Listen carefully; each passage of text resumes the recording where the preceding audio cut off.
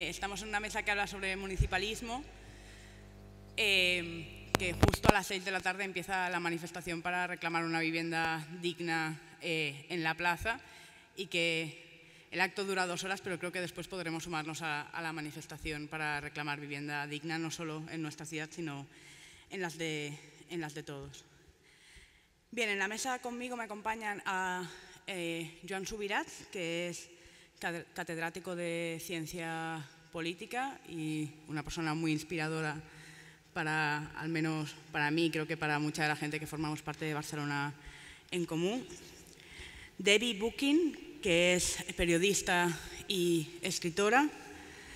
Richie Torres, que es Deputy Leader de la ciudad de Nueva York. Chloe Eudali, que es comisionada de Portland. Diego Martínez, que es el jefe de gabinete de la alcaldía de A Coruña, una ciudad hermana. Y Sinam Mohamed, que es la representante de Roja Self-Root de Siria. Bien,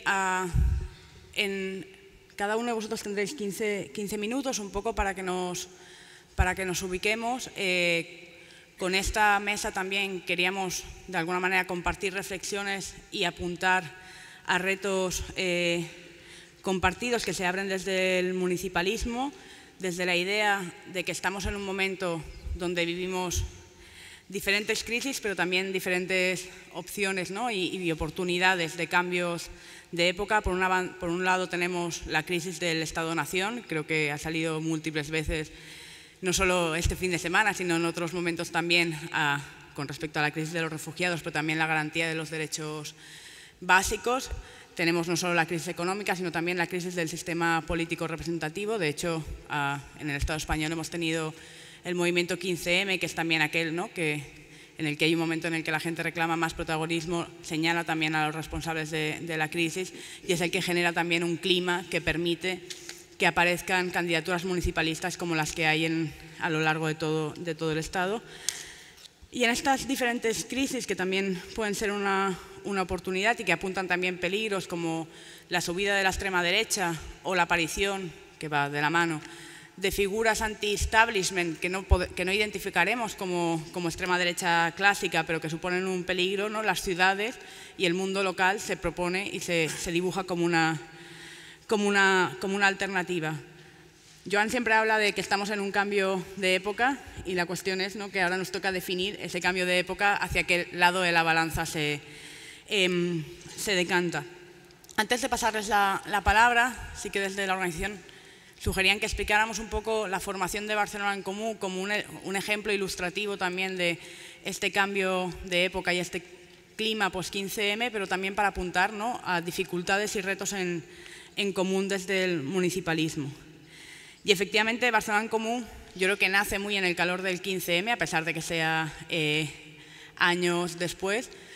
Dentro de los movimientos sociales yo creo que había una reflexión compartida, no solo en Barcelona, sino en muchos otros espacios y ciudades, y muestra de ello son todas las candidaturas municipalistas que nacen, de la necesidad de asaltar la esfera institucional y de romper el techo de cristal, ¿no?, en el que nos íbamos encontrando continuamente, con esta sensación de que la sociedad civil continuamente va por encima o por delante de las instituciones a la hora de garantizar derechos o de proponer un sistema de justicia social mucho más equitativo, pero con este techo de cristal con el que nos topábamos de manera continuada. Y Barcelona en Comú nace muy de la experiencia aprendida de movimientos sociales, donde lo que decíamos es que hay que poner los objetivos por encima de las siglas, ¿no?, por delante de las siglas. No nos importa cuál es el partido del que venga, sino que siempre y cuando tengamos objetivos comunes, esto da una fuerza arrolladora, con la idea también de que en realidad si podemos imaginarnos otra ciudad, y hablando de alianza de ciudades, ¿no?, sería también si podemos imaginarnos otro mundo, es cuando seremos capaces de construirlo. Y a partir de esta iniciativa ciudadana, a la que se suman también a partidos que existían previamente y que yo creo que tienen la capacidad y la generosidad de leer un nuevo contexto, se forma una candidatura ciudadana que finalmente acaba ganando las elecciones de la alcaldía de Barcelona, como ya sabéis. Y yo aquí sí que apuntaría, ¿no?, que de alguna manera esto lo que nos muestra es que aquello que parecía imposible puede devenir puede devenir posible. Pero igual que hay muchas otras compañeras de candidaturas que están en el Estado español, también cuando entras en el ayuntamiento ves la potencialidad transformadora que hay y a la vez también ves los límites y los retos, ¿no? Límites o dificultades en relación a un libre mercado absolutamente desregulado y con una capacidad transnacional que excede las competencias municipales, y creo que la crisis de vivienda es uno de los ejemplos de ello. Y los retos también en relación a cómo construimos esta transición de la democracia representativa a la democracia participativa, desde la idea de que tenemos que superar las formas de hacer política que llevaron también a esta crisis de sistema. Entonces, desde aquí, un poco, le paso ya la palabra a Joan Subirats. Sí que yo creo que uno de los ítems que subyace a las candidaturas es tener muy claro que hemos venido a representar, pero no a sustituir, ¿no? Y que en ese sentido es necesario pensar en otras formas de hacer política gobernando conjuntamente con la ciudadanía, y que eso dentro de la institución tiene límites y tiene dificultades también, y también la necesidad de proponer nuevos modelos, no solo de sociedad, sino nuevos modelos económicos, nuevos modelos de seguridad, nuevos modelos de construcción colectiva de las ciudades y al final no también del mundo en el que vivimos. Y a vos, Joan, gracias.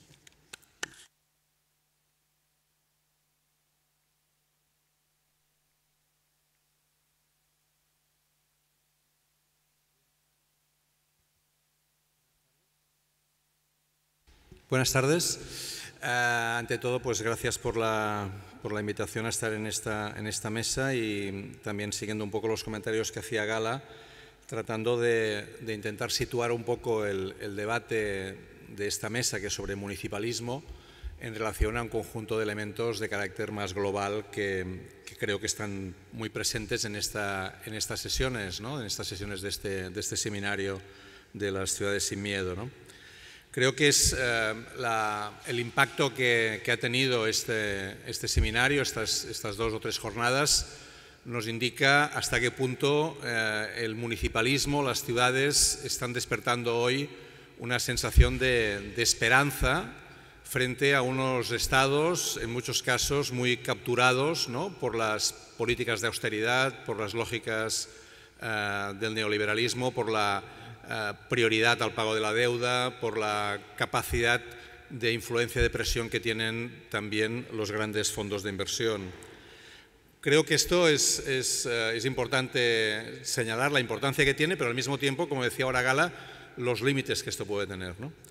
Yo creo que es evidente que estamos ante una situación, ¿no? Hace un par de días, ¿no?, estaba aquí en Barcelona haciendo una conferencia sobre la financiarización de las ciudades, Raquel Rosnick, ¿no?, que fue la comisionada de Naciones Unidas por el derecho a la vivienda, y comentaba precisamente este proceso muy significativo, muy global, de financiarización de la vida, que tiene expresiones muy concretas y significativas en las ciudades, como hemos visto en Vancouver, en Barcelona, en Londres, ¿no?, este proceso de compra, ¿no?, de grandes edificios, de complejos, etcétera, en los cuales lo que se produce es un proceso de titularización, ¿no?, de convertir aquello que en español tiene un nombre como muy estable, ¿no?, los bienes raíces, ¿no?, los inmuebles, ¿no?, los edificios, convertirlos en acciones, en títulos que pasan de manos,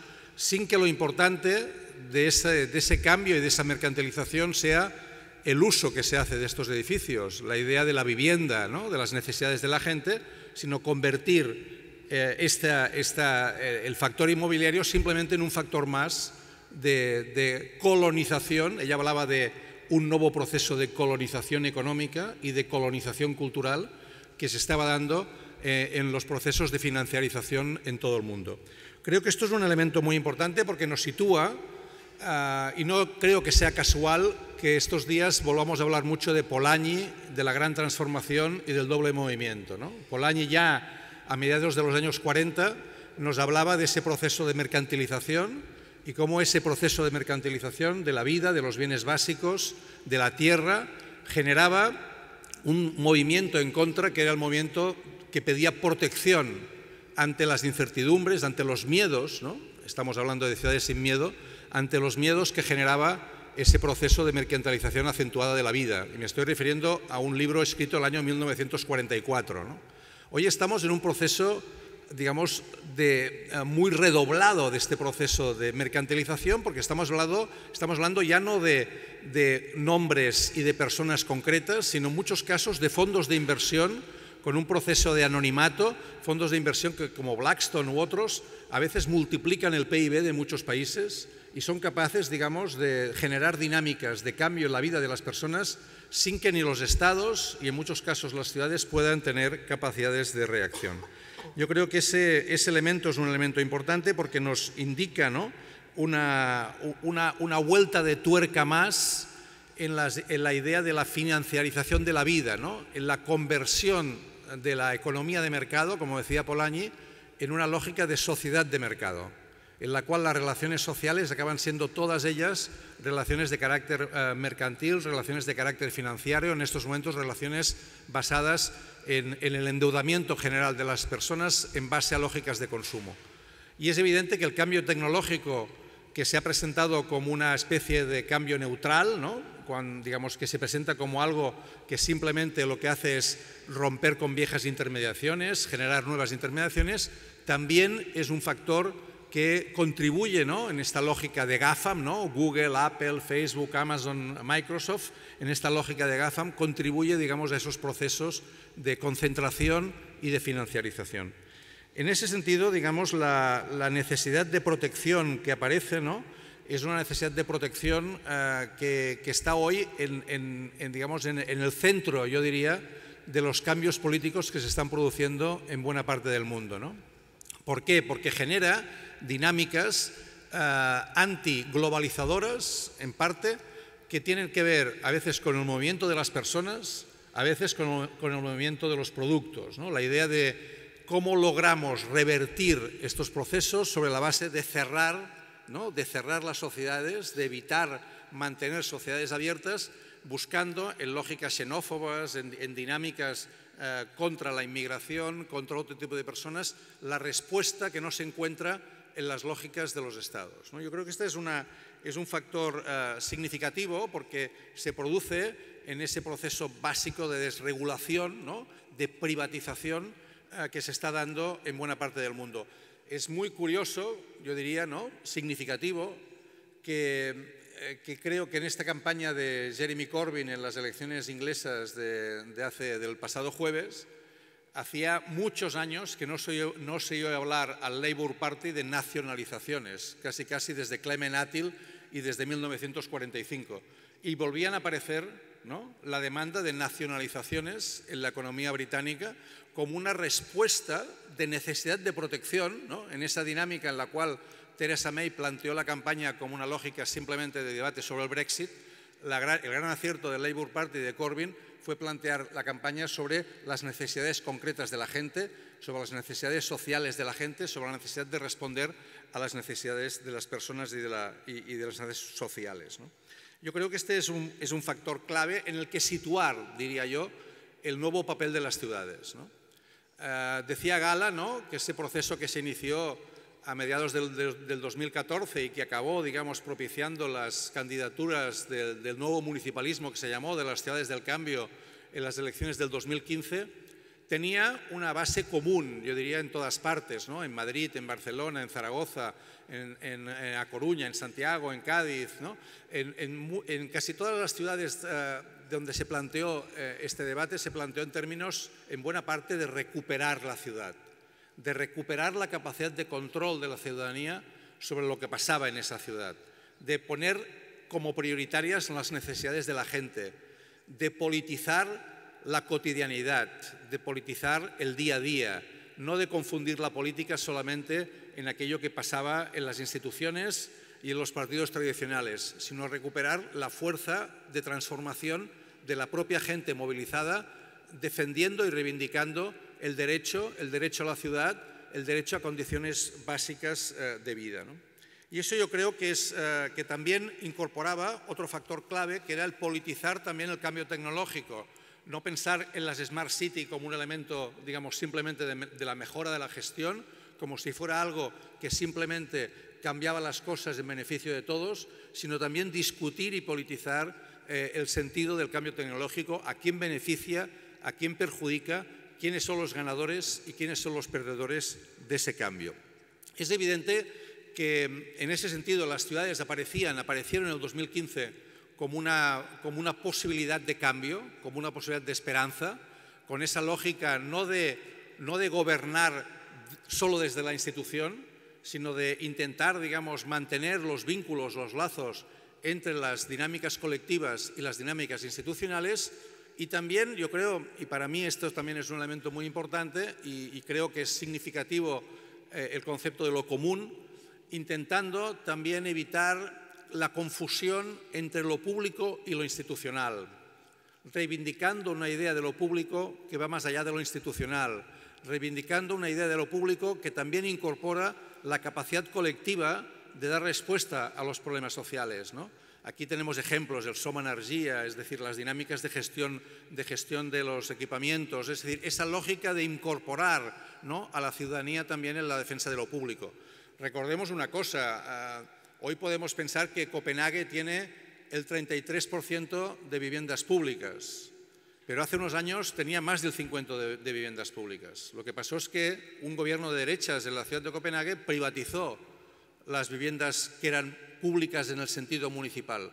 Lo que no pudo fue privatizar las viviendas públicas de las cooperativas de trabajadores que mantienen esa dimensión pública de la vivienda. Si miramos el caso de Viena, hay una tercera parte de las viviendas en Viena que son públicas desde el Estado, una tercera parte que son viviendas de las cooperativas y una tercera parte que son privadas. Eso da una dimensión de lo público que va más allá del ámbito estrictamente institucional. Es evidente que hay límites en las capacidades de los municipios. Yo siempre recuerdo una frase que me gusta mucho de José Ángel Cuerda, el exalcalde de Vitoria, en el País Vasco, que decía: a los alcaldes, cuando se nos acaban las competencias, empiezan las incumbencias. Es decir, las incumbencias, lo que nos incumbe, lo que nos afecta, va mucho más allá de lo que son nuestras competencias específicas. Y esto se está viendo, es decir, en muchos casos el nuevo municipalismo se encuentra también con los límites que tiene, las dificultades que tiene el plantear esos cambios desde una lógica institucional. Hemos de recordar que en España, cuando murió Franco, del 100% de gasto público, el 88% lo tenía el Estado, el 12% lo gestionaban los municipios. Hoy estamos en 51% el Estado, 36% las comunidades autónomas, 13% los municipios. Hemos aumentado un punto porcentual la capacidad de gestión, digamos, de gasto público. Esto demuestra la desproporción entre aquello que las ciudades quisieran hacer para responder a las incumbencias, a las necesidades de la gente, y los límites competenciales que en muchos casos estos tienen. ¿Y esto cómo se puede superar? Se puede superar básicamente reivindicando más competencias, reivindicando más capacidades de gestión y de gobierno, pero sobre todo también manteniendo fuertes las alianzas entre lo que pasa en la institución y lo que sucede fuera de la institución. Donde no llega la institución sí que puede llegar la movilización ciudadana, y en ese sentido las experiencias previas de la PA y de muchos otros movimientos nos indican que esto es posible. Yo creo que digamos, esos límites, ¿no?, esa necesidad de superar estos límites están en la base del debate sobre el municipalismo hoy, no solamente yo creo en España, sino en buena parte del mundo, y la acogida que está teniendo estas jornadas así lo demuestran. Recordemos, y acabo, que yo creo que las ciudades pueden contribuir mucho a mantener abierta la idea de que es posible avanzar hacia situaciones de transformación social, de mayor igualdad, de mayor solidaridad, manteniendo sociedades abiertas, que no es necesario cerrar nuestras comunidades, cerrar nuestras sociedades, y que es posible mantener esas sociedades abiertas, esas sociedades cosmopolitas y al mismo tiempo solidarias, seguras y que intentan proteger a la gente. Hoy estaba leyendo un análisis en el que se relacionaba los distritos de las ciudades inglesas donde el Labour Party ha tenido más votos con los distritos de esas ciudades donde hay más número de pasaportes, donde hay una diversidad de pasaportes, donde hay más homogeneidad de pasaportes, el número de votos del Labour Party ha sido menor que en los distritos donde el número de pasaportes es mayor. Esa idea de que solamente se consigue seguridad con homogeneidad y contra la diversidad es un factor que creo que desde las ciudades también tenemos que combatir, porque en el fondo, ¿no?, lo decía Nancy Fraser, no necesitamos solamente frente al movimiento de la financiarización, el movimiento de la protección. Necesitamos también el movimiento de la emancipación y de la autonomía y el respeto a la diversidad, y en eso las ciudades, desde la proximidad, pueden contribuir a que eso sea posible. Gracias.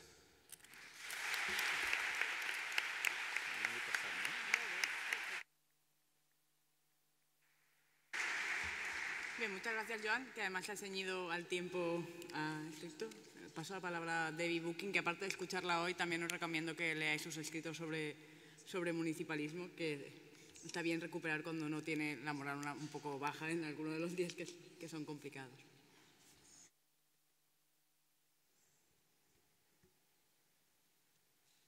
Buenas tardes, Barcelona, and thank you all very much for being here this afternoon, and especially thanks to the entire fearless family of organizers from Barcelona and Camus who've put together this extraordinary conference with participants from so many different cities and countries around the world. It's a great pleasure and honor to be here.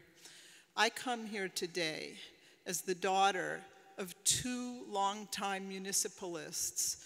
So it gives me special pleasure that this conference is being held, coincidentally, on the 30th anniversary of the candidacy of my mother, Beatrice Bookchin, who happens to be sitting right over there, who ran for city council.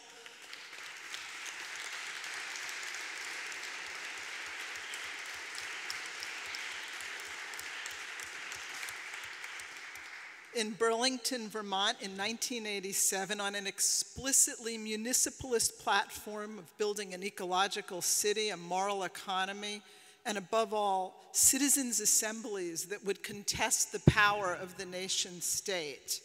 And she ran not once, but twice during those years. And while she didn't win her seat, she's paved the way and really since mentored a whole new generation of municipalists in Burlington, who this spring also ran a tremendous campaign against a very powerful incumbent and came within just a few dozen votes of winning. But more importantly, they've changed the nature of politics in Burlington, energizing an entire neighborhood and enlivening citizens' democracy as never before. And I'm so proud that they're all here. Many of them are here, including my mom, who's now in her 80s, in Barcelona, to continue to learn and share ideas and grow together and participate in this summit. And it's also special for me to be in Barcelona with its radical past, because my father, the social theorist and libertarian municipalist Murray Bookchin, really loved Barcelona so much and wrote very passionately in his book about the heroic years of Spanish anarchism. And so Barcelona is a particularly fitting place to be spreading the ideas internationally of municipalism and direct democracy, with its wonderful, rich history of anarchist collectives during the Spanish Revolution. And as somebody who kind of grew up, my father, that is, as a young communist and was very educated in Marxist theory, in some ways his sort of life or his trajectory, his political trajectory, really stands as a kind of example of why I think municipalist politics is so important. Because as a young Marxist and a communist and eventually a Trotskyist, he became increasingly troubled by the economic sort of reductionist modes of thinking that had historically permeated the Marxist left, and was searching for a more expansive notion of freedom, not just freedom from exploitation that is economically based, class-based, but freedom that encompassed all manner of oppression, race, class, gender, ethnicity. And so it was at the same time in the early 1960s that it became increasingly clear to him that capitalism was on a collision course with the natural world. Unlike many people who were becoming concerned about environmental issues, this is just air pollution, Murray believed you couldn't address these problems piecemeal, trying to save forests one day and opposing nuclear power the next, because ecological stability was under attack by capitalism. That is to say, the profit motive, the grow or die ethos of capitalism was fundamentally at odds with the ecological stability of the planet. So in the early 1960s, he began to elaborate this idea that he called social ecology, which starts from the premise that all ecological problems are social problems, and that we will never properly address issues like climate change and other environmental problems that are undermining the stability of the planet unless we address the underlying issues of domination and hierarchy. So Murray said that in order to heal our rapacious relationship to the natural world, we really have to fundamentally alter those social relations. And on every level, you know, whether it be oppression, domination of women by men, of lesbian, gays, and transgender people by straights, of people of color by whites, and the list goes on. And the question for him became, how do we bring a new egalitarian society into being?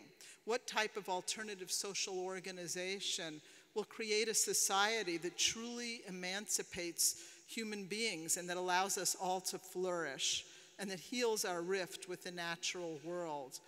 And when we start to think about that form of organization, well, the municipality becomes a very logical arena to look at. And he was, of course, a student of history and a student of cities. And so he started to talk about how it would be that in cities and towns, people can come together beyond even class distinctions, but actually as neighbors and friends, community members who care about their environment, who care about each other. And he really felt that municipalism, which he also called it libertarian municipalism or communalism, offered a kind of a third way out of the deadlock between the Marxist and anarchist traditions. It rejects the idea of seizing state power, which we all know from looking at the example of the Soviet Union is a rather hopeless pursuit. And he, at the same time, said that activists have to acknowledge that we won't, in the more anarchist tradition, achieve social change simply by taking our demands to the street. Large encampments and demonstrations may challenge the authority of the state, but they have never yet succeeded, at least in our era, in usurping the authority of the state. So those who engage only in a politics of protest or organizing on the margins of society would do well to recognize that there will always be power. It doesn't simply dissolve. The question is, in whose hands will power reside? In the centralized authority of the state or on the local level with the people?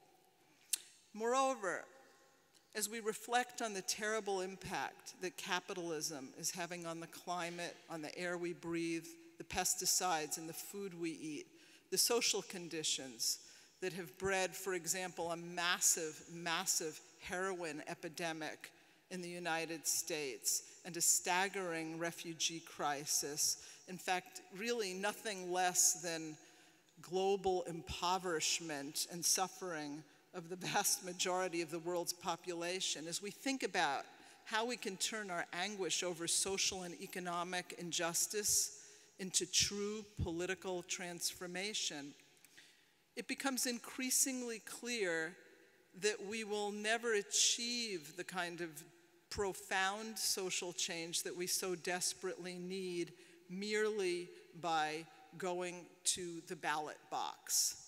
Social change won't occur by voting for the candidate who promises a $15 minimum wage, free education, family leaves, and in many cases offers various platitudes about social justice. Those things are nice ideals, but they won't really fundamentally transform society in the way that we need to by activating a citizen movement. So and moreover, they often turn us into mere voters who kind of confine ourselves to voting for the lesser of evils.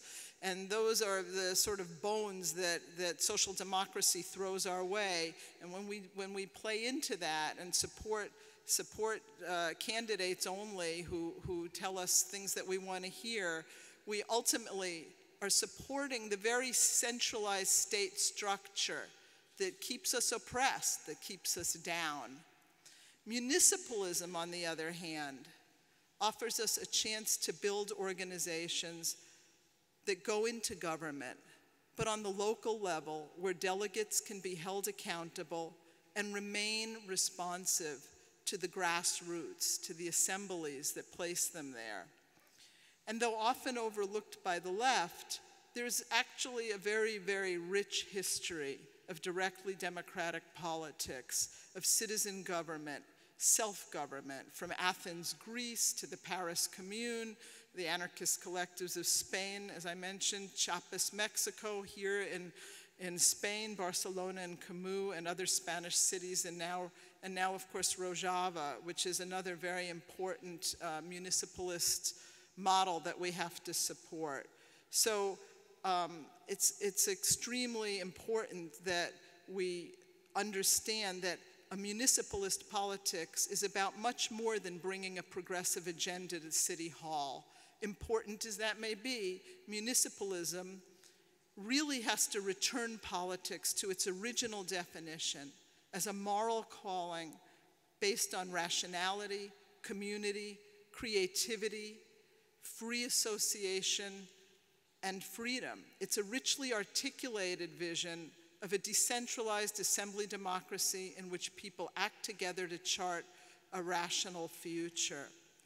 Municipalism demands that we return power to ordinary citizens, that in fact that we reinvent what it means to do politics and what it means to be a citizen.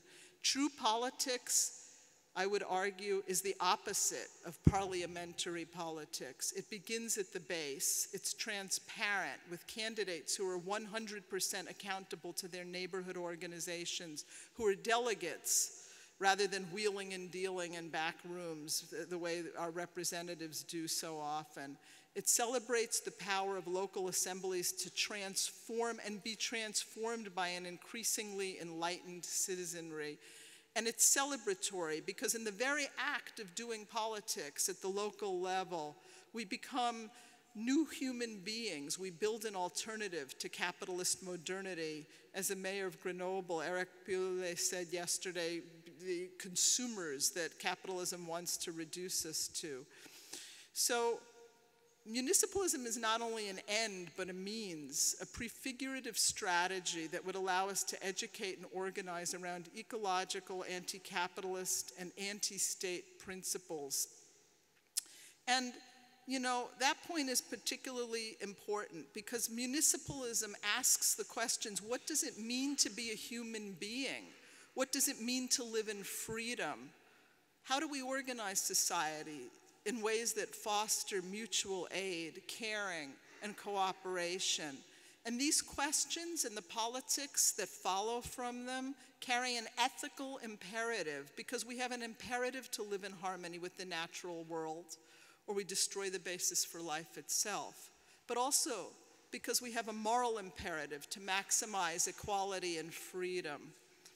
So, in other words, in another sense, we're fighting now not only against the simplification of the planet and the ecological systems on which we depend, but against the simplification of the human spirit. Today, in hundreds of communities around the world, we're taking the idea of democracy and expressing it in its fullest potential, creating a politics that meets human needs, that fosters sharing and cooperation and mutual aid and solidarity, a politics that also recognizes that women who have been on the receiving end of systems of command and obedience, hierarchy and domination must play a leadership role. And it's really a deep longing for freedom, for society, a society that's not hierarchical, one in which every voice is heard, in which we share resources rationally and ensure that every human being can exercise his or her fullest potential. In closing, I'd just like to suggest that there are a couple of very specific things that I think the experience from Barcelona and Camus can teach us. One of them is about education. You know, the Greeks used the word paideia, not just the way we think of education in school, but the education of fully rounded citizens. And that is something that happens when we get together in local assemblies and also when we get together in forums like this, and it's something that we have to keep doing. Another aspect is to emulate, I think, some of the very important work Barcelona and Camus has done in creating a platform, beginning with an ethical set of guidelines by which we can live and run candidates who are responsive to the base, who function not as representatives but as delegates of the assembly. And I think that's a tremendously important thing. We create a minimum program, things like ending home foreclosures and stopping the destabilization of our neighborhoods through gentrification, but also a maximum program in which we re-envision what society could be if we could build a caring economy and harness new technologies to reduce toil. Finally, I think we have to take our politics into every corner of our neighborhoods, doing what the conservatives all around the world have done so successfully in the last few decades, running candidates on the municipal level for wherever we can, school board, water commission, environmental positions, and of course mayor. And we must confederate and work across national and state borders, developing programs that will address regional and even international issues. And this is a particularly important response to those who say that we won't be able to solve the great transnational problems by acting at the local level, because in fact, it's precisely at the local level where these problems are being solved day in and day out. And even such great issues as climate change can be managed through the confederation of communities that send delegates to regional and even continental assemblies. But to do that, we need to create lasting political institutions on the local level, not merely politicians who articulate a social justice agenda, but institutions that are directly responsive to local assemblies, to the people, that are accountable, anti-capitalist, ecologically aware, and that really give voice to the aspirations of the people. And this will require time and education, but I think that this is really our only hope of creating the fundamental political change, of becoming the new human beings that we must become if we're to build a new society. This is our time. Around the world, people want not merely to survive, but to live. If we are to transition from the death spiral society that decades of neoliberalism has foisted upon us to a new rational society that delivers on the promise of humankind, we must create a global network of fearless cities, towns, and villages. We deserve nothing less. Thank you.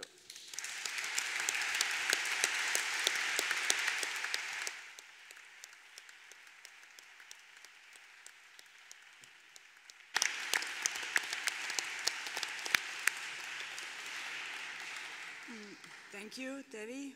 Actually, we're going to create the Debbie Bokin fan club. If anyone wants to join us, is welcome. Le paso la palabra a Richie Roberts, que es Deputy Leader del New York City Council. Thank you, Rich.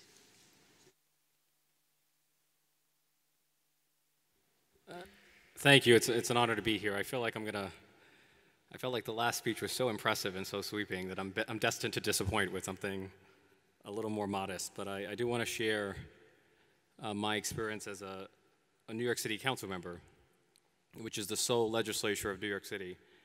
And I grapple with two questions. I think one is, how do we as municipal elected officials, particularly in the United States, achieve progressive governance in a world of federal disinvestment, right? You know, I think it comes as, I'm sure all of you are well aware, Donald Trump is the president. The Republicans are in control of every branch of the federal government. And so how do you govern progressively when you have a party that's intent on dismantling the social safety net and redistributing wealth in a regressive direction? So that's one challenge that I struggle with. And the second challenge is, how do you build a genuinely progressive politics within a deeply entrenched two-party system? You have the hopes in the short term for creating a viable third party feels vanishingly small. And in many localities, what you effectively had is one-party rule. In New York City, it's effectively ruled by the Democratic Party, but within a single party, you can have wide variation, right? If you tell me that you're a Democrat, that tells me very little about what your convictions or values are. There are Democrats, even in New York City, that are hostile to a woman's right to choose or hostile to marriage equality. In fact, I have a colleague in the city council who once went to Uganda to praise the ethics department over there for making homosexuality a crime punishable by death. So the Democratic Party has become such an open tent that the term has been rendered meaningless. And so how do you address the inadequacy of the existing party structure? Do you create a third party, or do you do what the Tea Party did and create an insurgency within the party, within an existing party? And so in the council, we have the Progressive Caucus, which I think of as an attempt at an insurgency within the democratic power structure of New York City. And it was founded a number of years before I joined the city council. Back in 2009, it began at the fringe, and today it stands at the center of political power. The Speaker of the city council is herself a product of the Progressive Caucus. And in 2013, you had progressive community-based organizations, progressive labor unions, a new generation of elected officials who came together and said, for the first time in the history of the city council, we're going to select the speaker. We're not going to leave it to the party bosses, but we're going to select the speaker not based on patronage or power games, but based on principle. And in 2013, we elected the first Latina speaker of the New York City Council. And we've seen a real paradigm shift toward participatory governance, toward the notion of bringing government directly to the people.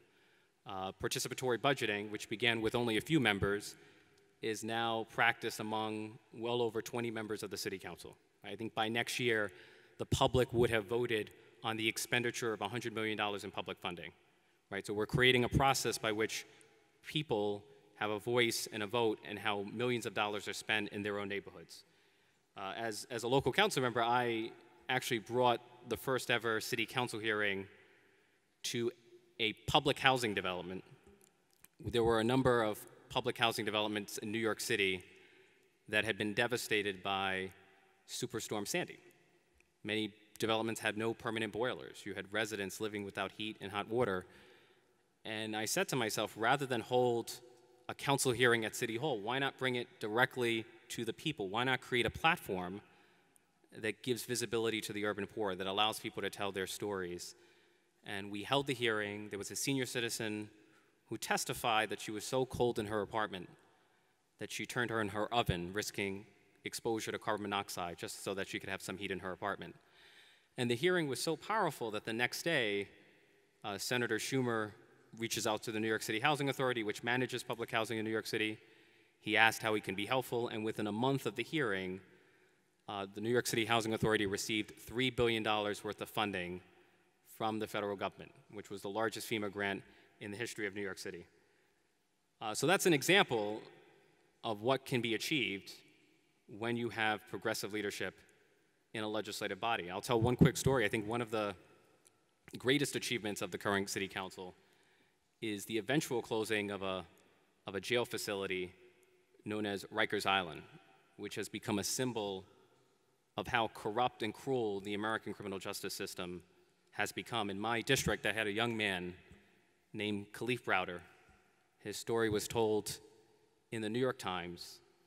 He was arrested and accused but never convicted of stealing a backpack. And he wound up languishing in jail for 3 years. And in 2 of those years, he was placed in solitary confinement. He was brutalized repeatedly by correction officers and by fellow inmates.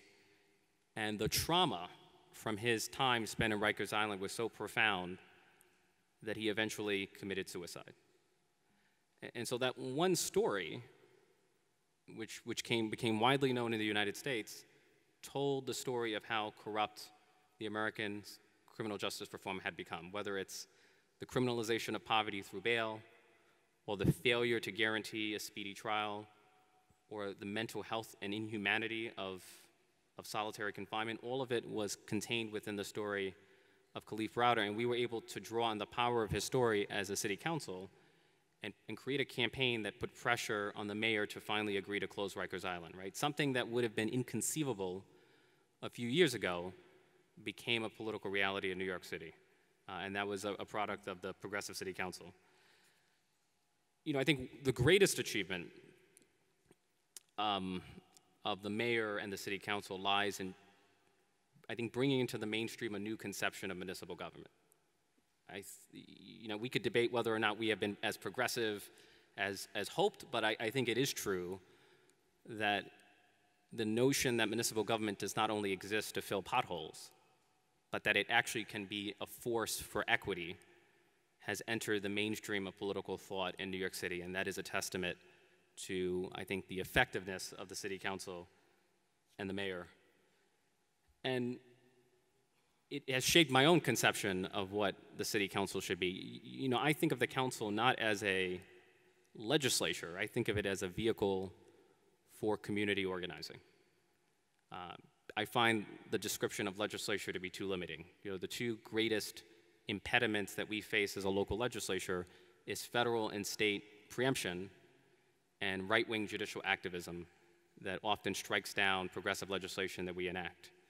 And so if you think of yourself merely as a legislature, you're putting yourself at the mercy of those forces. But if you think of yourself as a vehicle for organizing, then the focus is not on what the limits of what we can do, but on the possibilities.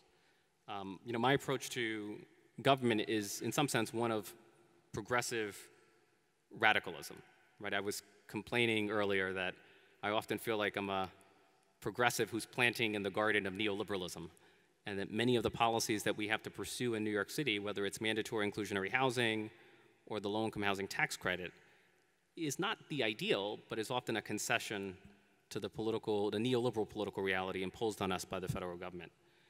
And so the pragmatist in me says, you know, we should achieve the most progressive outcome within the constraints of America's neoliberal political reality. But then the radical in me says, why not leverage the powers of government, especially the budgeting power of government, to partner with movement progressives and dismantle those constraints? And I feel like you could pursue both of those tracks at the same time. You can be both pragmatic and radical from the vantage point of municipal government. And so I heard the phrase, I heard the term, the Greek term, Padilla mentioned earlier. Another term that comes to mind is polis, is that rather than have a strict separation between the progressive movement and the state, why not create a progressive polis that integrates progressives on the ground with progressives in elected office? I think that's where the future of municipal governance should lie.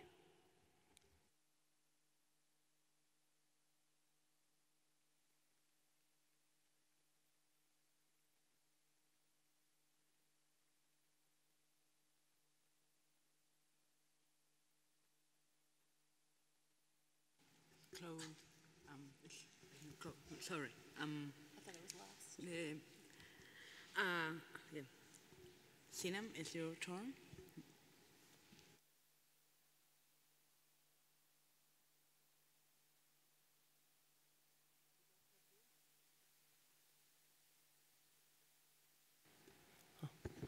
Good afternoon, everybody, ladies and gentlemen. It's my pleasure to be here among you, and my honor also to represent our autonomous region of the north of Syria. I would like to thank the Barcelona's Commune for inviting me to be here, and all the people who organized these events or this summit. It's really amazing. Thank you so much.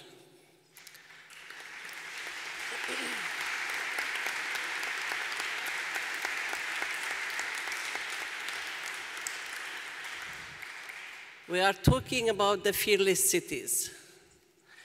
It means a lot. It means we have to do a lot of efforts and struggles in order to build and have these fearless cities. Fearless cities means to live in peace, coexistence, social justice, freedom, equal genders, the rights of all the nations. This is the fearless cities. When I talk about the fearless cities, I remembered my country, Syria, and I remembered also my region. I remember the Kobani, the city of Kobani, which practiced a very, very difficult situation when the ISIS attack it. There is no fearless cities. It's full of fear. All the people frightened because of these groups who are attacking our people there. And about Rojava, the north of Syria region, autonomous region. Also, we lived in a very difficult situation. When the Turkish bombed our cities, our villages, children, they were sleeping with fear. They don't know what will happen. Mothers, they are afraid about their families and about their children, about their husbands. These are very, very difficult, really, emotions when you live in it. We live it, we practice it. But we could defeat and struggle in order to have peace in our region now. And we built our own democratic administration together, not only Kurds.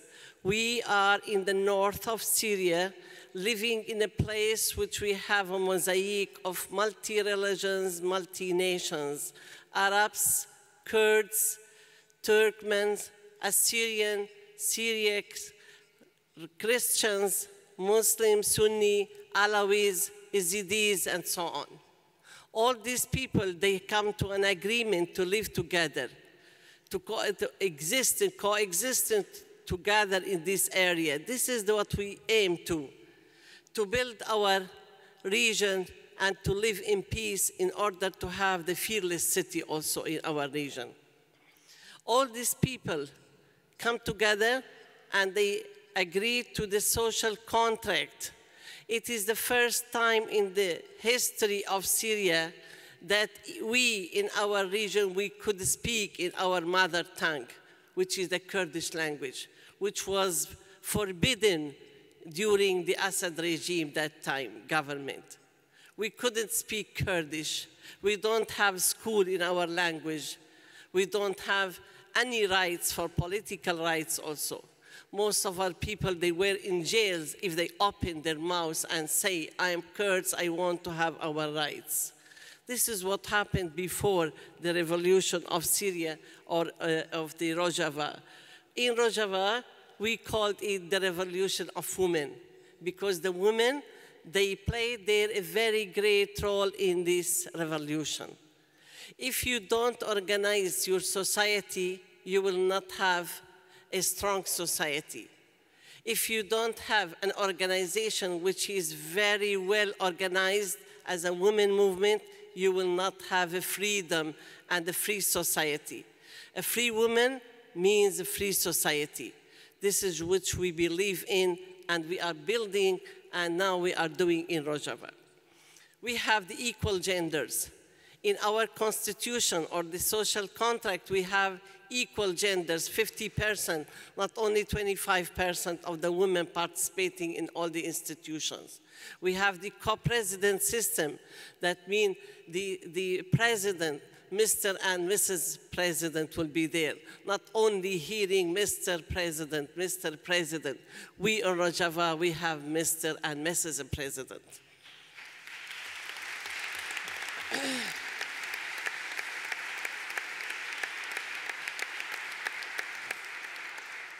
We practiced the fear when the ISIS attacked us.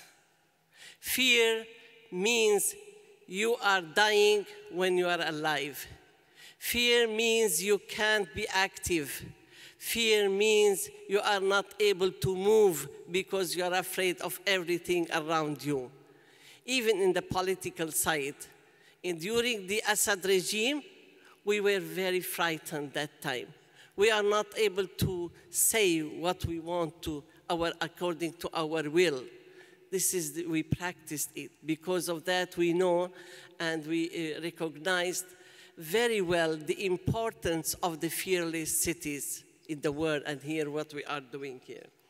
If you just remembered the fear people when they were being attacked in Shangal, the Yazidis women, when they became slaves, sexual slaves, by the groups of the ISIS and the ideological Muslims, radical Muslims, when they took our women's, Kurdish women Yazidis, to be sold in the sexual slaves markets. And now we are in the 21st century still witnessing these events. What a pity. What's happening now in our world? In the Middle East, everything there, nation states, which depends on one nation, Arabic nation in our Syria, which depends on one language, the Arabic language, and denied all the other languages and the nations.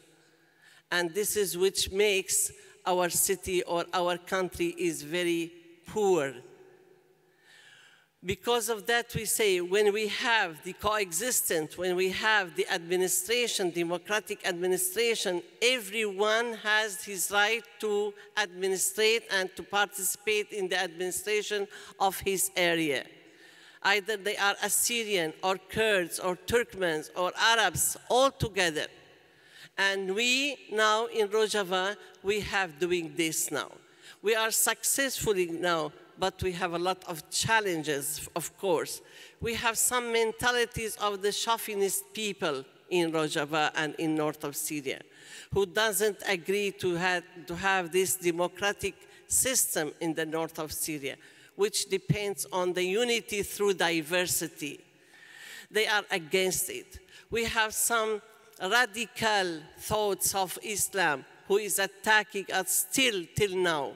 Now we are here in this hall now, and we have now our fighters, the Syrian Democratic Forces. They are fighting in the capital city of ISIS, and they are defeating them. In the first part of the city, they entered it. Now they are defeating them in the city.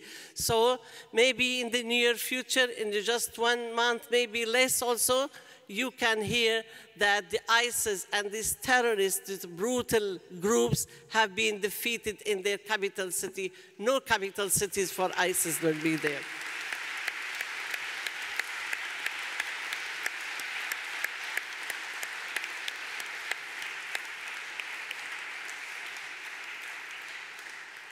So when I'm talking about this decentralized system, democratic self-ruled administration system, municipalities everywhere.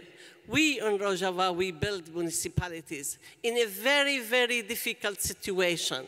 Embargo, besiege, economic besiege around our places, attacking of the terrorists, chauvinist mentalities, everything is around, and still, in spite of all these difficulties, we could build our municipalities.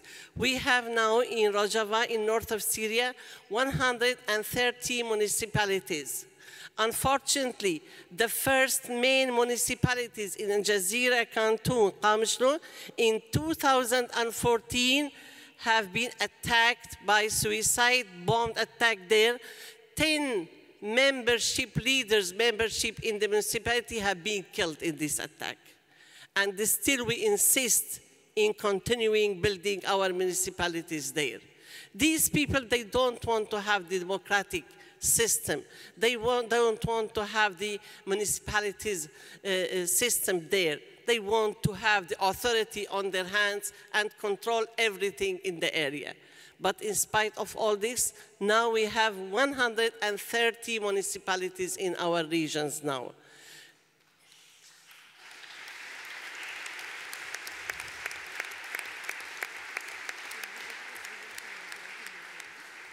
We have 70 of them, they are not so active because of our difficult situation, as I mentioned, because of the economic besiege from Turkey, from the groups of the terrorists, and from the regime. Although we are doing whatever we can. And in spite of all the 100,000 of refugees and displaced people from all over Syria, they are now in our country, in our regions. They are now in Rojava, in north of Syria. We are welcoming more than 500,000 displaced and refugees from Iraq in north of Syria now. Until now, we have very shameful support from the organization, international organization, and the United Nations, only because of our political situation, only because of the pressure of Turkey against our people. This is only a very simple reason I can tell about it. But what I need real here, to have the support for our municipalities in Afrin, in Kobani, in Jazeera, at least each canton, we have one of the main municipalities to be one of this network of your municipalities here and to be supported from you all in order to build a better life for our people there, in order to have fearless cities everywhere in the world, not only in Syria. You have seen now Iraq, what is there. You have seen also in Tunisia and still in Yemen. Everywhere in the Middle East now, it is under fire. Everywhere people, they are fighting each other. Syrian, they are fighting Syrian. You know, this is the result of the nation states. Nation states always brings with it the confusion and conflicts among the people in one country and even in the neighboring country, in order to have the authority and to rule these people in this way. I remembered very well in Syria when the regime of Assad, they used to tell us, you must beware of Arabs. Arabs, they don't like you. Christians, they don't like you, you are Muslim. And they will go to the Christians people and tell them, you must beware of Kurds. They want to separate Syria and to have a nation state, Kurdish state, and so on. So they create conflicts between or among all these people in Syria, among Arabs, among Kurds, among Christians, and all together they will look at each other as if they are enemies. Now we have changed all these mentalities in north of Syria. We are together, Arabs, Kurds, Assyrians, Syriacs, Christians, Muslims, Yazidis, Alawis. We are working together. We are struggling. We are telling everybody, we people only can do together, can build beautiful city, can build better life for the future of our people and our children there. Thank you for your support. I would like to have the support for our municipality for you. Thank you so much.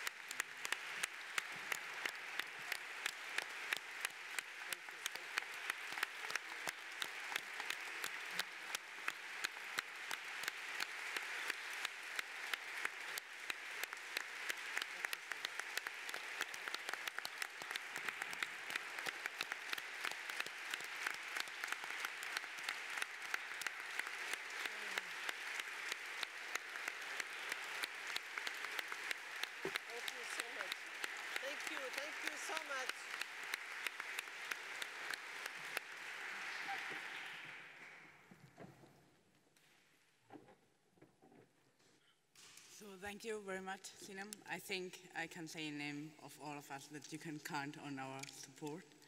So now ahora le doy la palabra a Iago Martínez de A Coruña.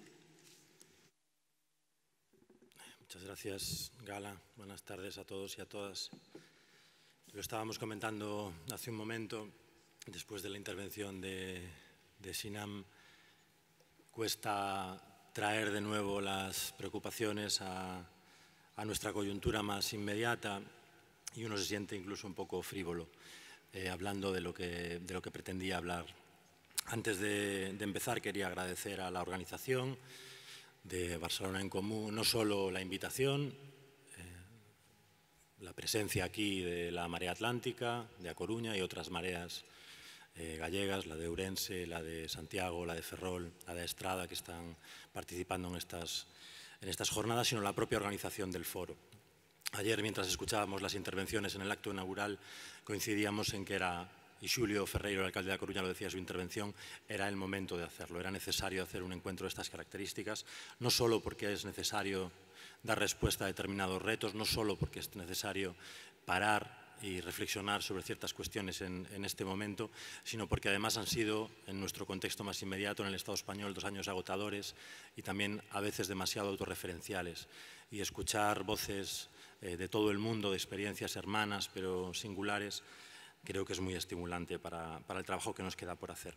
Y también porque es valiente, no ha sido fácil, no siempre ha sido fácil poner en común las experiencias municipalistas en este ciclo atravesado de tensiones, de convocatorias electorales y de retos muy urgentes. Yo no voy a hablar de mi libro, sino del libro de Joan Subirats, en realidad, de una idea que él mencionaba en su intervención y sobre la que podría, imagino, haber hablado durante horas, que es la de la proximidad. Una idea que creo que nos ayuda a entender y explicar lo que estamos haciendo en muchas ciudades del mundo y también lo que podemos hacer o queremos hacer en adelante en muchas ciudades del mundo. Creo que la proximidad explica lo que estamos haciendo al menos de 3 maneras. Para nosotros, en la experiencia, no voy a trasladaros lo que es la marea atlántica, me vale con la descripción que hacía Gala al principio de la irrupción de Barcelona en Comú, una experiencia en la que nos reconocemos. Para nosotros la proximidad ha sido una hipótesis, ha sido una urgencia y es también ahora una potencia, un poder. La proximidad era una hipótesis porque en el momento en el que nos planteamos aprovechar la fractura del régimen para irrumpir y para dar el salto de las plazas al palacio, para tratar de rescatar las instituciones, decidimos hacerlo en las ciudades y no en cualquiera de las otras escalas en las que podríamos haberlo intentado. Porque nos parecía que en la escala de la ciudad, en la escala de la proximidad, era posible imaginar otras organizaciones políticas, imaginar otros espacios en los que poner en común todas esas políticas, micropolíticas de la vida cotidiana que no estaban socializadas, que no estaban puestas en común. Porque nos parecía que para acabar con lo que Amador Fernández Sabater llamaba, tratando de describir el virus fundamental del régimen del 78, la total delegación en la organización de la vida en común, podíamos hacerlo en la escala municipal. Ahí era donde podíamos inventar o tratar de inventar dispositivos democráticos nuevos, en una crítica de la representación y también de la delegación de abajo arriba. Cuando ganamos las elecciones en muchas ciudades descubrimos también la urgencia de la proximidad o el valor de la proximidad como herramienta inmediata. Nos encontramos que las administraciones municipales, los ayuntamientos en los que gobernamos, lo cual no siempre equivale a tener poder, se habían convertido en instituciones de primera necesidad. Podría poner un montón de ejemplos a lo largo de estos 2 años y seguramente hay experiencias análogas en otras muchas ciudades de cómo la proximidad era también una urgencia, pero voy a poner únicamente uno. En A Coruña nosotros sucedimos en el gobierno municipal a un gobierno del Partido Popular que durante 4 años incrementó en un 54% la pobreza. 2 años después de poner en marcha una renta social que no solo permite tener una vida digna, o al menos un mínimo a partir del que construir una vida digna a mucha gente que ya no puede percibir otras ayudas del gobierno autonómico, del gobierno estatal, sino también llegar a aquellas personas, como por ejemplo la población migrante, excluida de otras políticas sociales. Después de poner en marcha un local de baja exigencia, después de multiplicar todas las ayudas a la conciliación, después de invertir en comedores escolares, después de poner en marcha las políticas de empleo que podemos poner desde la escala municipal, hoy A Coruña es la ciudad que más rápidamente reduce la bolsa de pobreza. Queda mucho por hacer, pero ya hemos podido ponernos a trabajar en una emergencia en la que no se estaba trabajando. Teníamos instituciones indiferentes, instituciones insolidarias, y empezamos a tener instituciones próximas, instituciones que están cerca de los problemas de la mayoría social.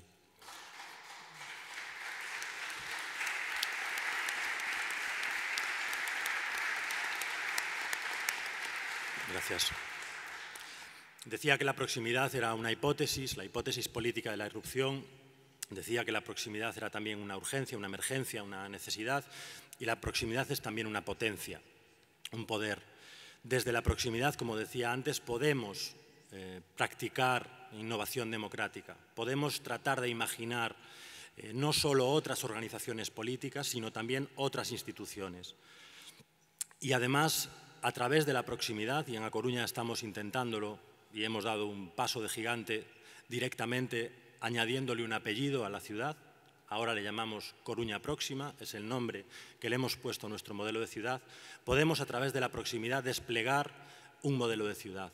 Un modelo de ciudad en el ámbito de la movilidad, en el ámbito de las relaciones con nuestra área metropolitana, en la construcción de un ecosistema urbano complejo y solidario, en las políticas sociales, en las políticas de participación y, ojalá, de producción de soberanía social, en la transparencia, en la transferencia de recursos y el empoderamiento ciudadano, en la valorización del espacio público. Ahí podemos desarrollar un modelo de proximidad, el de las ciudades de proximidad.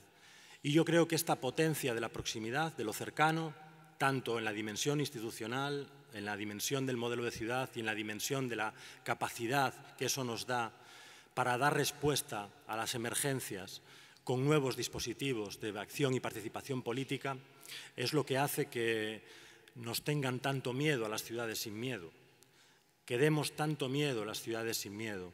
Yo creo que, contra lo que podría parecer, estamos al inicio de un bienio municipalista. Estamos en guerra, y la guerra es de las ciudades contra el partido del orden. Y digo partido del orden y no partido popular, porque el partido del orden va mucho más allá que el partido popular. Al partido del orden pertenecen todos aquellos que quieren estabilizar el ciclo de cambio, a todos aquellos que quieren, evidentemente, desalojarnos de las instituciones que ya hemos conquistado y en las que somos muy peligrosos, porque tenemos el poder de la proximidad.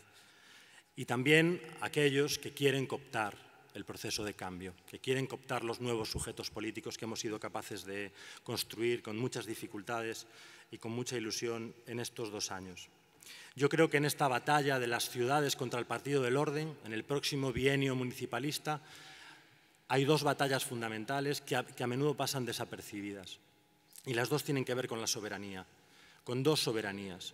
Con la soberanía social, con la capacidad que tengamos de ir más allá de las políticas de participación, de transferir recursos a la sociedad civil, de articular una sociedad autónoma y empoderada.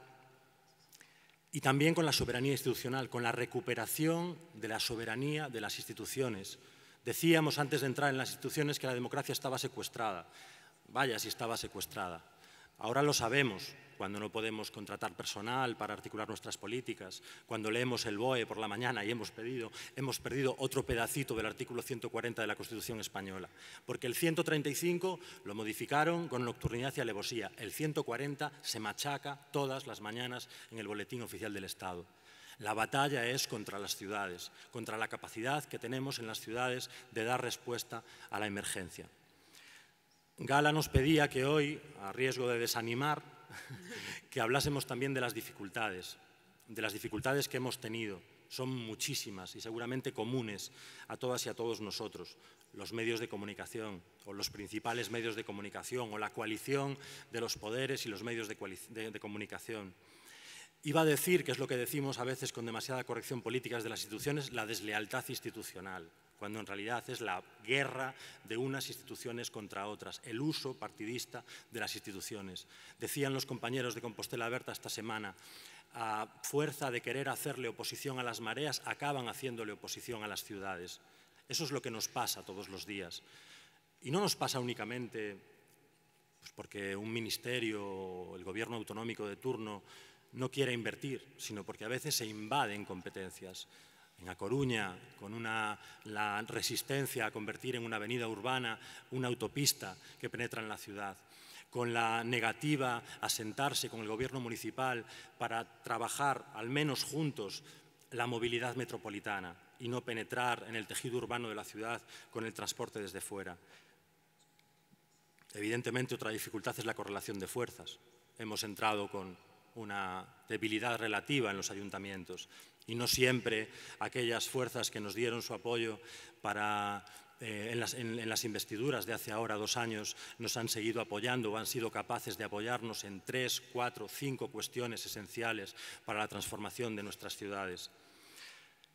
La normativa, lo que decía antes, el ataque permanente a la autonomía municipal, el colapso de nuestras organizaciones, que fueron organizaciones nacidas en 6 meses, que efectivamente tenían en su agenda servir para que el dentro estuviese afuera y el afuera estuviese dentro, pero que tenían que servir también en lo inmediato para emerger, para irrumpir en un espacio en el que no existíamos y ser capaces, como en el caso de A Coruña, de pasar de 0 a tener la mayoría suficiente para gobernar. Organizaciones que ahora seguramente, en este momento, estamos repensando para afrontar los 2 próximos años y los retos que tenemos en 2019. Y también es un problema la escala. Para algunas de nuestras batallas, para la recuperación de la soberanía de las instituciones, tenemos a veces un problema de escala. Solos, lo decía ayer también mi alcalde, desde la Comuna de París sabemos que solos no podemos. A veces nos cuesta, y ese es el otro miedo que deberíamos perder, nos cuesta poner en común nuestros recursos, sin perder autonomía, sin dejar de ser partisanos y partisanas, municipalistas, activistas de la proximidad, ser capaces de ponernos de acuerdo para sacar adelante algunas batallas esenciales. Tenemos ejemplos de sobra de que funciona. Las ciudades refugio, con la batalla contra la disposición 27 de los presupuestos generales del Estado. Hagámoslo más, hagámoslo más. Voy acabando. Ayer, en el acto de apertura, decía una compañera de Rosario que las cosas que se construyen desde arriba también se tumban desde arriba. Yo creo que a todos se nos quedó en la cabeza dando vueltas esa frase. Yo propongo hacer 2 cosas con eso. Una, tatuarnos esa consigna en el código fuente de nuestros procesos y de nuestras organizaciones, y la otra es girarla 90 grados, girar ese arriba y abajo 90 grados y ponerlo en horizontal y pensarlo también en términos de proximidad. Porque yo creo que los pasos adelante, los metros conquistados en las políticas públicas de proximidad, pero también en las organizaciones de proximidad, en la primavera democrática de proximidad, hay que conservarlos también desde la proximidad. Sabemos que este ciclo es endemoniado y que no nos deja descansar y que nos vemos obligados una y otra vez, a veces por responsabilidad, a afrontar cambios y saltos de escala. Cada vez que tengamos delante un salto de escala, preguntémonos también quién se queda atrás, qué subjetividades se inhiben, a quién perdemos por el camino, qué herramientas sirven y cuáles ya no sirven, en qué fracasamos, qué logros, qué hallazgos, qué construcciones colectivas del ciclo municipalista nos dejamos atrás cuando afrontamos un salto de escala. La proximidad es una conquista. No, por favor, no abandonemos ni un minuto la trinchera de la proximidad, porque a lo mejor, si nos damos la vuelta, ya no está allí. Muchas gracias.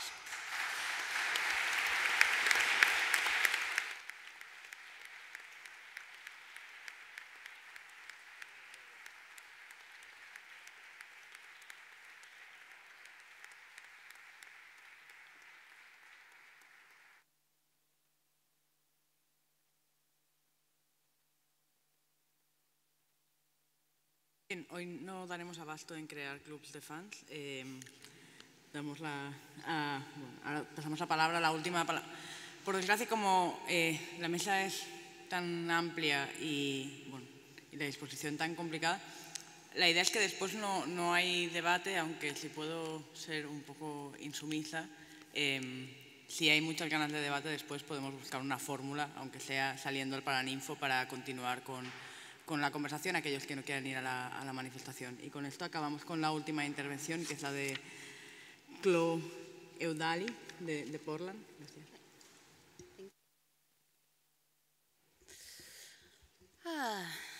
Thank you to the Fearless Cities organizers. It's an honor to share the stage with such esteemed panelists and share the rest of my evening with all of you before I collapse in a puddle back at my hotel. So I'm from Portland, Oregon, and I've never experienced this kind of humidity before in my life. So I'm a newcomer to electoral politics, but not to political activism.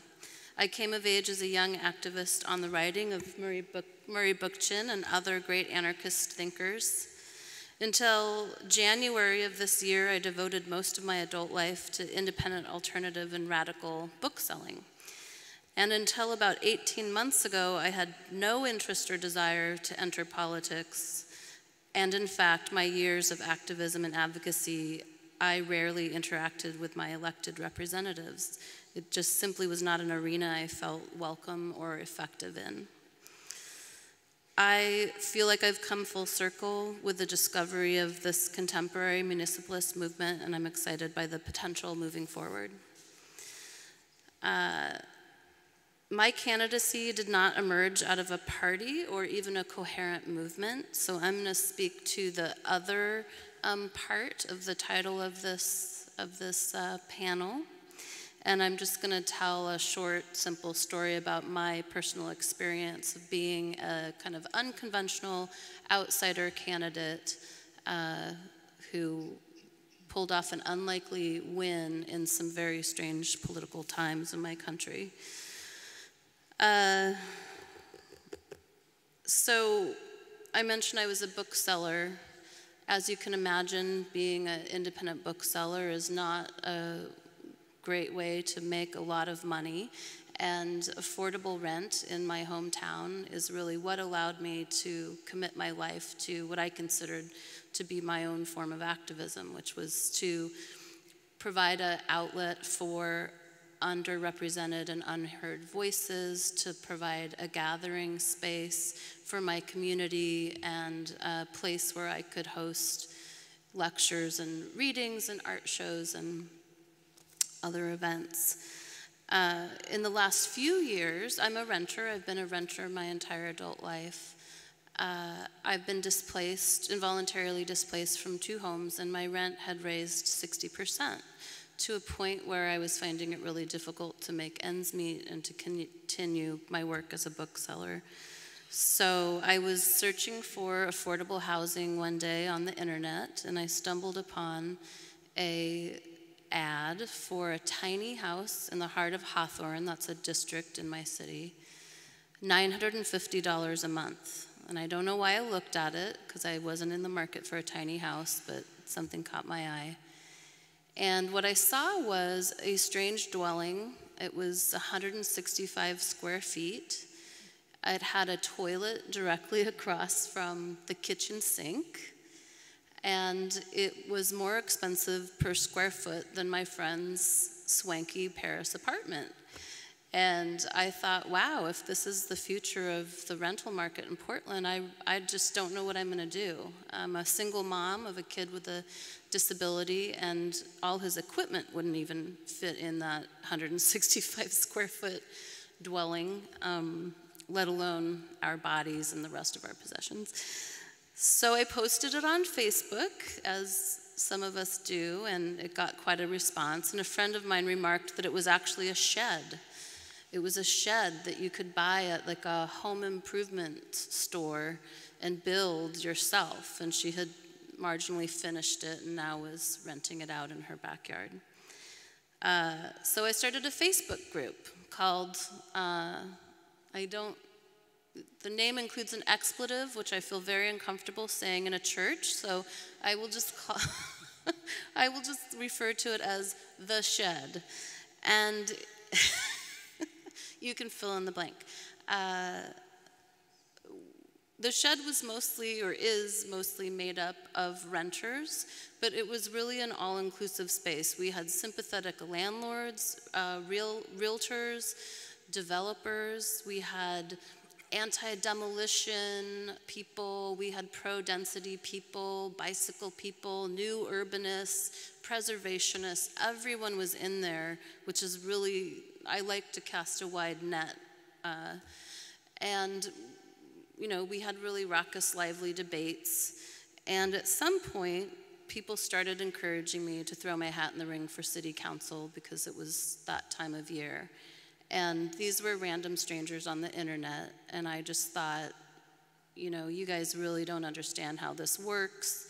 I am not qualified to run for office. I don't have a college degree. I'm a low-income single mom. You know, I just don't have the credentials that people expect or want in a politician. And they did not relent. And finally, a couple people who I did know and didn't think were crazy all joined the chorus, encouraging me to run. And I thought, well, why not? I need a career change, right? I can't afford to live in my own city anymore. So I decided to run for city council. I was running against an incumbent, and we have a system that favors incumbents. It had been 25 years since an incumbent was ousted from our council. He outraised me 5-1. I ran a campaign that was almost all volunteer run and Facebook based. One of my campaign workers came with me to City Hall. She's now my policy director, and she's here with me today. And hi, Jamie. And she pretty much could not get me to dial for dollars. I just hated asking people for money, and so instead I just posted my appeals online and on Facebook, and we raised $100,000 that way. I also got to utilize some of my experience and skills as a bookseller and a publisher and put out a comic book for one of my pieces of campaign literature. This is a comic by Joe Sacco, who is a Maltese-American comic artist and journalist. He wrote Palestine, Seferia Grazda, and other books about kind of war-torn areas. And so this was his first foray really into what was happening in our own community. And when one of our subjects expressed her embarrassment about how minor or petty her problems were compared to the people that he had seen and interviewed around the world, he assured her that he recognized this housing crisis and involuntary displacement of thousands and thousands of our residents as another form of violence. It really has destroyed many of our communities of color, displaced thousands of low-income residents, and forced thousands of people out of the city, or in some cases onto the street. So I'm really proud of this publication. I'm sorry I don't have enough of them to give to everyone, but I've got a few with me. So November 8th rolls around, and I have to say it was one of the best and worst days of my life, because almost simultaneously with finding out I had won my election, I found out that Donald Trump was going to be our next president, which is still hard for me to say.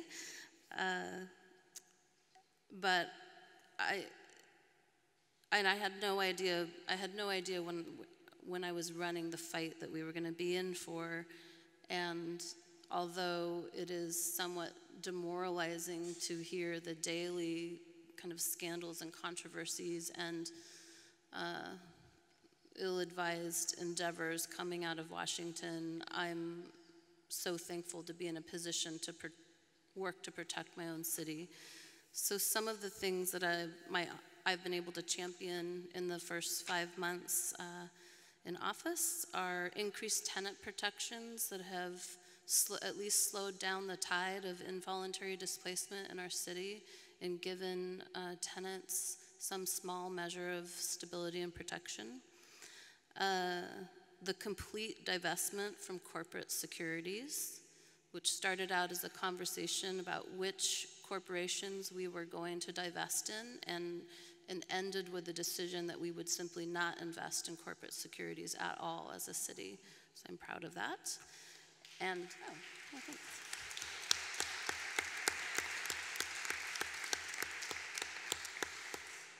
And just the other day, a couple hours after President Trump announced his intent to withdraw the US from the Paris Accord, we passed the strongest renewables resolution in the country, and we managed to squeeze in a pledge that Portland would abide by the Paris Accord regardless of our president's wishes. So then finally, we are about to embark on our first participatory budgeting process, which I'm very excited about, and I think I might have to hit up Richie for some advice since he's already, did you say $100 million? Huh? Not me individually. Well, right, yeah. We have $500,000 to decide what to do with, so that's very exciting. So thank you again for having me and for all being here, and I'm looking forward to getting to meet and talk with more of you. Thank you.